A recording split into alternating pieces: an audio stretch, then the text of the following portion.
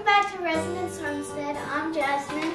And I'm Jess, and we're in the workshop to show you a really quick and easy Christmas, birthday, thank you, relax gift. Okay? So what we're going to do is show you how to make bath salts or bath soaks, whatever you want to call them. Let's show you what we're going to use. Okay, so we're going to use the Epsom salts. So get these from the supermarket. If you want to get them bigger, head down to your fodder store. They quite often sell them. You're not eating them. These are going in the bath. So they don't need to be food grade. So heaps cheaper to head to your fodder store and you'll be able to buy them in more bulk. Then we've got our magnesium salt. So this again is in bulk. We use a fair bit of it. It is great for muscle soreness and all that kind of jazz.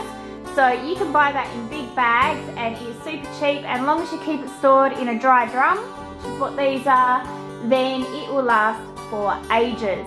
Then next we've got the dandelion flowers. So dandelion flowers, I literally pick these off a weed in the backyard, and you know, every couple of days I'll have one and I'll just pick it up and pop it inside to dry. So they're going in and they've got some beneficial properties as well. The next thing we've got is tea bags. So pick one of them up, Jasmine. I did not buy these. Why would I not buy these, Jasmine? What do you reckon? Because they're not for tea. Well, they're not the normal tea I drink, exactly. And what are they wrapped in? Plastic. Plastic. So these tea bags are nylon. They're a plastic. So awesome. I've been given these as a gift, which is lovely because people obviously know I love tea, but I only drink black tea. So sometimes the kids chuck these in their drink bottles with water. Our teenager's particularly keen on them with a bit of ice for breakfast to take in her school lunchbox. So yeah, I wouldn't buy them. They're in nylon, but just because I'm not going to drink them doesn't mean I cannot reuse them. The next thing we've got is the box of bicarb soda, and that's it. So let's make some bath salts and talk a bit more about that as we go. So what we've got is a jar, and Jasmine is going to add some of the magnesium salt. So again, we bought this in bulk to make it super cheap. Keep going. Magnesium salt is great if you're getting lots of muscle pain, if you have joint swelling and things like that. And this is the Epsom salt, so they're going in. You can mix up whatever you like to mix up, really. So I've got these tea bags. Now, if it was me, I would pop the whole tea bag in. The reason I would do that is because it's all contained. There's no little bits that you're going to have to scoop out your bath before you drain it. You don't want to relax in the bath and then have to spend the next 30 minutes cleaning the bath. But they do look awesome sprinkled through the salts. So what I would suggest, if you're making up your dried blends or anything like that, is that you get some cheesecloth and you make a reusable little tea bag that people can pop in the bath. So they can actually scoop some of this into their little tea bag, pull the drawstring and pop it in the bath. What we're going to do with these is we're going to show, we're just going to cut the top off so we can reuse it. And chip it in. Looks nice. Yeah, see, it looks nice. So it's about how it looks sometimes more than the practicality. Pop the lid on.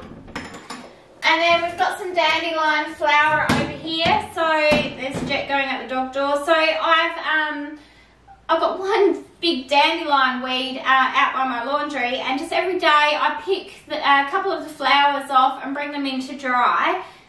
Dandelions known to have good health benefits, so we are going to pop those in there, and they look nice.